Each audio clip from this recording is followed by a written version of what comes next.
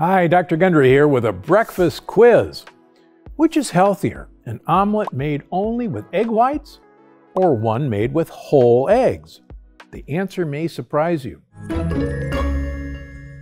Now, egg whites are a good source of protein, but so are whole eggs, and the yolk of the egg is where the vitamins, minerals, and healthy fats are. And your body needs healthy fats.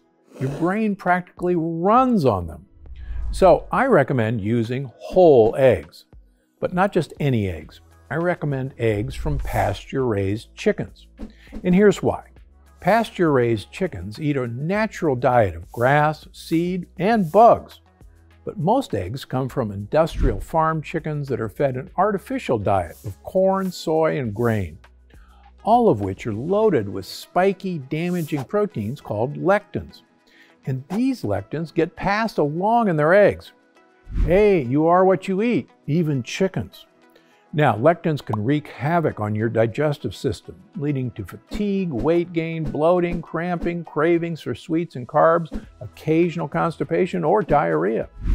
You see, these spiny lectins can tear holes in the lining of your gut. And when that happens, bad stuff like waste material, yep, I mean poop, can leak into the bloodstream and attack every part of the body. Joints, skin, heart, brain, everything.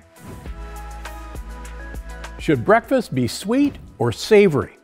I get this question a lot. Is it best to start my day with something sweet or something savory?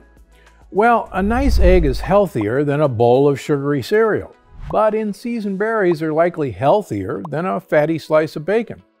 So here's my surprising answer. Neither.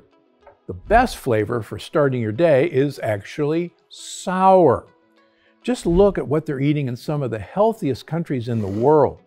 A traditional Korean breakfast is heavy on kimchi, a spicy fermented cabbage dish. While in Japan, many people love to start their day with pickled radish and natto, or fermented soybeans. Both of these sour, fermented foods are great sources of probiotics, the good gut bugs that help you with everything from digestion to energy levels to mental clarity.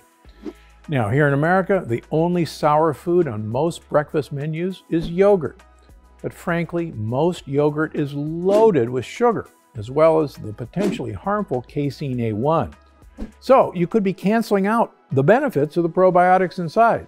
And even if you're eating the right yogurt, made from coconut or A2 milk without all those added sugars, we now know that probiotics are only 1/3 of the battle.